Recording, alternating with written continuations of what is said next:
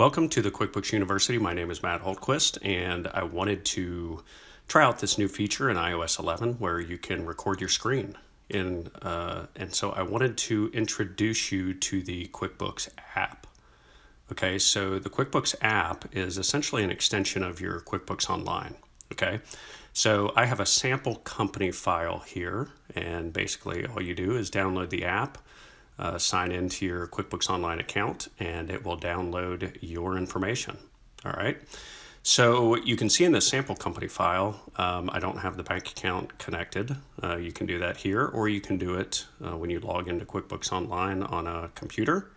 And you'll see right here on this home screen, what I've got is a dashboard where it's going to show you profit and loss, and you can change the date range over here by clicking this month and looking at different time periods, invoices, okay, expenses, account balances, etc. Okay. Now, if I click the activity, you'll see that it's going to show all the activity that I've had in the file. Okay. Let's go back over to the dashboard. The plus screen, or the plus button down here, are some quick avenues to be able to add things while you're on the go. Okay. And the great thing about this app is, you can add information to your QuickBooks Online account from anywhere.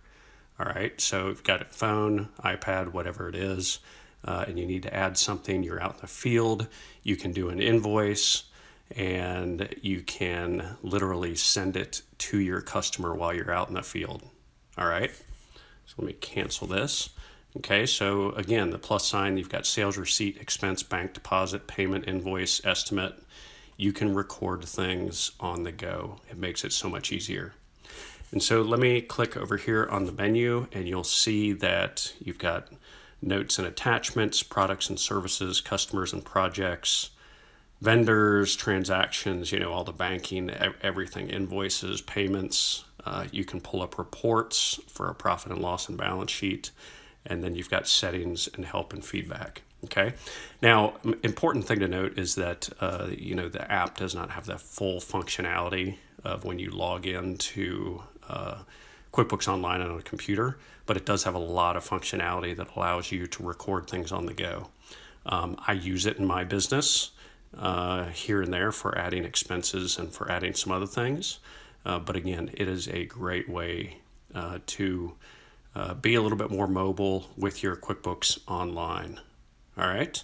If you have any questions whatsoever, feel free to leave a comment. Feel free to give a like to the video. For training on full training on QuickBooks Desktop and QuickBooks Online, head over to QuickBooks University.